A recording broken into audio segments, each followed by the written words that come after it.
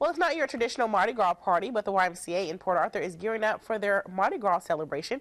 And here with more on the 5K Mardi Gras run is Jody Holton. Good to see you. Great to be here. Absolutely. So we're celebrating Mardi Gras by working out. Yes, we are. This is a fun family event for all ages, all fitness levels. It's our 4th annual already. That's awesome. And it's on the Seawall in Port Arthur, so it's so terrific. The ships come past and honk their horns, and it's a lot of fun. All right, so do you need people to register right now? Because it's in a couple of weeks, right? Yes, it's February 7th, Saturday, February 7th. The 1K kicks off at 8:45 a.m.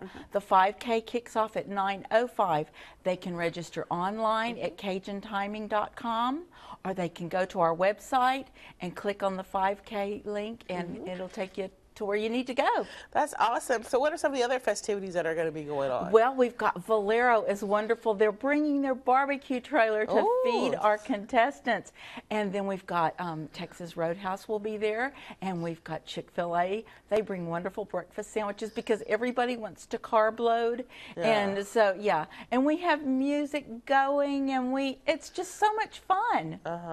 And so people that want to get involved, you know, you gave the registration information. Is there a deadline? Well, actually, the 23rd is for early registration. After the 23rd, it goes up, I think, $5. Okay. So, but they can go online to our website, and that's ymcasoutheasttexas.org. Okay, real quick, just trying to talk about the atmosphere.